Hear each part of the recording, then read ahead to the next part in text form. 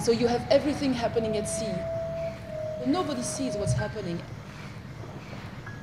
It's another world, it's a different planet.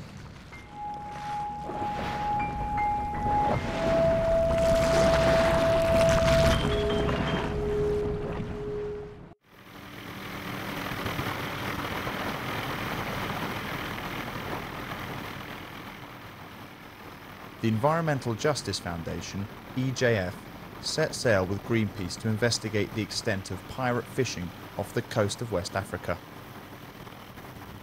What we're talking about is areas where the law does not exist. There's nobody to go there and tell them to respect the rules. Illegal, unreported and unregulated pirate fishing is posing an unprecedented threat to world fisheries.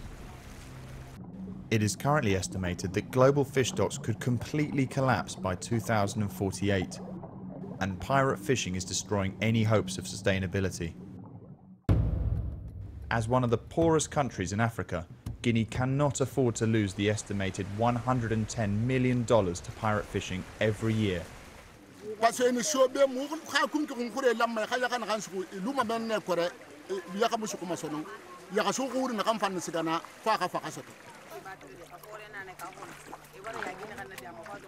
Coastal communities around the world rely on food and income from the ocean, and these are the people the pirates are robbing.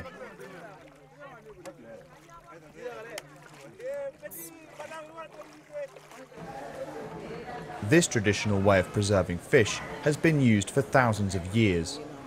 But if the fishermen don't bring back the fish, the women have no means of making a living and cannot afford to feed or educate their children.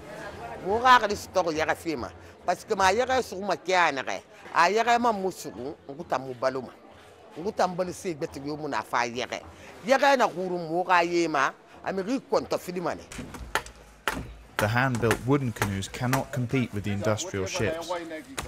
They are intended as inshore craft and are very vulnerable in the open ocean.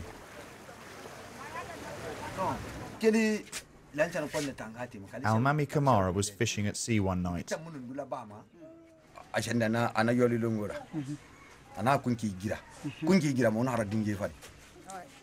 Kamara was wounded, but is lucky to be alive. His 3 fellow fishermen drowned.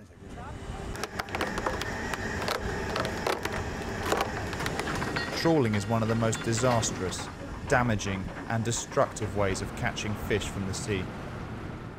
Weighted nets scrape across the seabed, collecting everything in their path. In doing so, they destroy seabed habitats that fish depend on to breed, and wipe out juveniles crucially needed to replenish fish populations.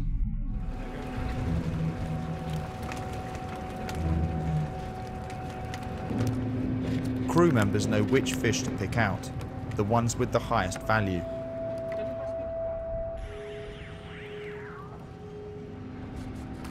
These fish are packed, frozen in the hold, and will end up for sale on European high streets.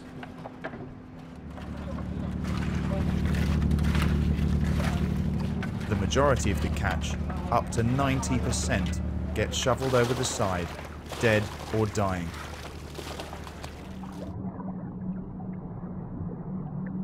With their breeding grounds destroyed and juveniles squandered, fish populations cannot recover and are being exhausted.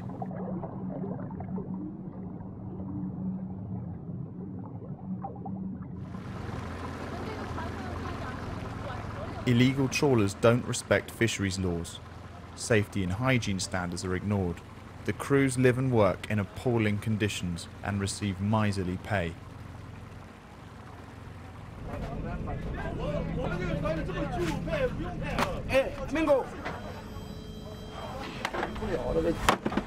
We have been on board some of these fishing vessels and looking at the freezing holds where they keep the fish, and it's dirty and rusty in a total state of decay. And somehow these trawlers are on a list of vessels which are considered as meeting very, very strict hygiene standards set up by the European Union, and therefore they are entitled to export their fish to the EU. And it's frightening to think that their fish ends up on our plates. Pirate trawlers stay at sea, fishing continuously to catch the maximum amount of fish possible. And when their holds are full, their catch is transferred at sea illegally to refrigerated cargo ships.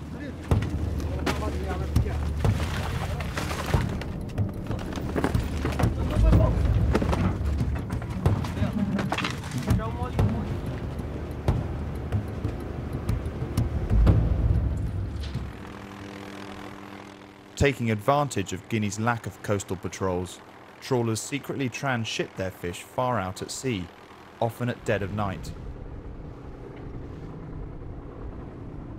Cargo ships run regularly between Guinea and Las Palmas, bringing the fish to port. The stolen fish is mixed with authorized catches, making it impossible to trace the origin of the shipment. The Spanish port of Las Palmas in the Canary Islands handles around 360,000 tons of fish annually. Under a United Nations plan of action, countries should not be allowing facilities to illegal boats. Yet Las Palmas is a major port for servicing and refueling of pirate ships. The combination of weak port controls and lack of international cooperation means there's no reliable way to track the movement of stolen fish.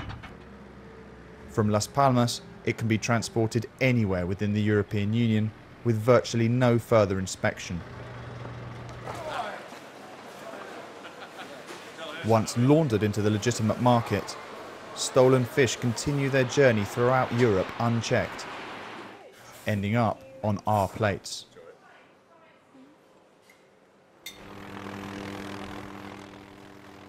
During this West African leg of the expedition, over 100 vessels were logged, and more than half of them were involved in illegal fishing practices. If governments don't take concrete measures against pirate fishing, such as closing their ports and their markets to illegally caught fish, the marine environment and the local fishing communities will not be able to survive. Pirate fishing is stealing billions of dollars from some of the poorest people on the planet. Join with EJF to stop pirate fishing and give these fishermen and their families a future.